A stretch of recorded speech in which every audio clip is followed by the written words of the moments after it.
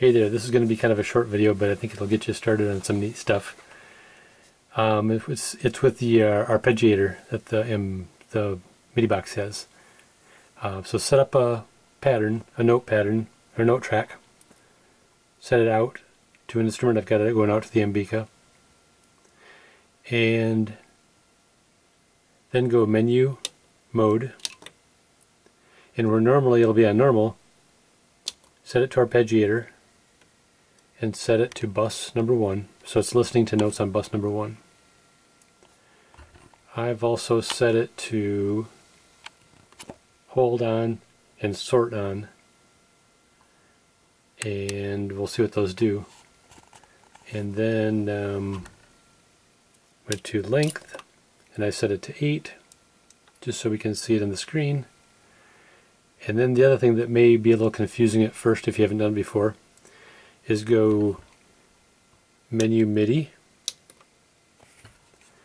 and over here make sure the ARP transposer and ARP thing is flashing. If not, press the button.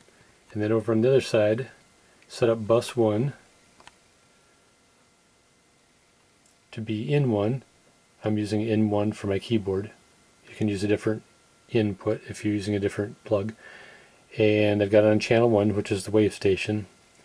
And set your lower way down and your upper way up. It's mode is transportation and ARP. And then that's what you want to do, and then we'll go back to the notes. Now the notes on the Arpeggiator are different than any other Arpeggiator I've used, but they're kind of cool. Basically what you have for each note is, instead of notes showing up, you have two numbers. The first number is showing the note from the played notes, whether it's the first note, the second note, third note, or fourth note. And then the second number is the octave shift. So this is the first note, no octave shift. Second note, third note, fourth note. Then I've got the first note again, but shifted up an octave. Second note, shifted up 1 octave. Third note, shifted up an octave, and so forth. And you can also shift them down an octave. Basically, I've got it playing the first note, the second note, the third note, the fourth note, then the first note an octave up, then the fourth note, third note, second note, back down. And I had the Arpeggiator set on sort, so it's going to put the notes in order from lowest note to highest note, no matter how I play them. So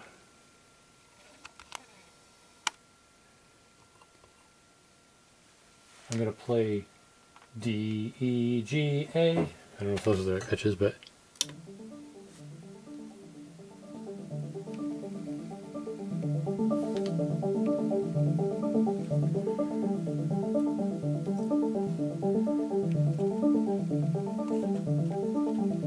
and then I can play different notes on the keyboard.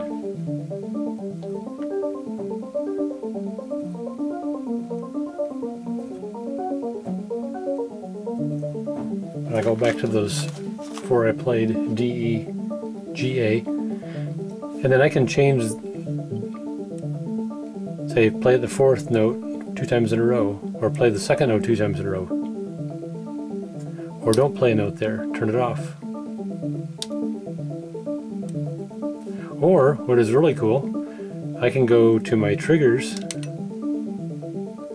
go to the skip trigger, and put skips in. Now I've got a length of 6. Take skips out, back to 7, back to 8. You can put in rolls, you can put in skips, you can go to the menu direction, change it to pendulum.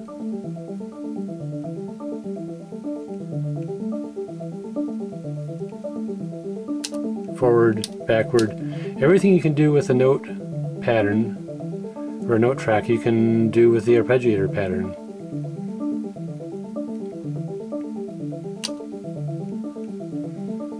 And you can mess with the notes as it's playing. Actually, the other thing I wanted to show you really cool is this is the polyphonic patch on the MBica. and it's just playing one note at a time. But I can go into my parameters, my parameter button, and go up to a second note parameter, like we used when we made chords. Now I can put in additional notes. So right now in the first step it's playing the third note an octave up, along with the first note, no octave change. So go back to the note layer I'm using.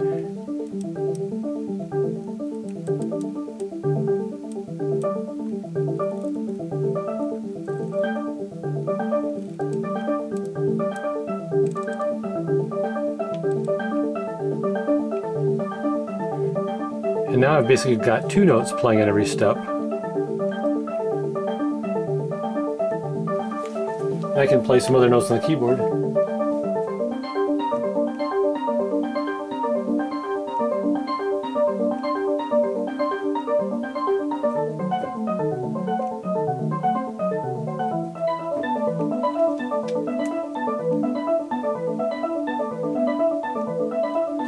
And I could set up several layers of notes and have, 6, 8 notes playing off each step.